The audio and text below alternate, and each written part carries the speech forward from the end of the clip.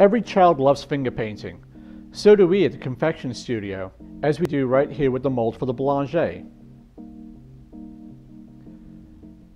The ganache for the Blange is a Swiss white chocolate that's blended with sauteed bananas, brown sugar, and rum. Our painted mold is filled with the finest Swiss white chocolate.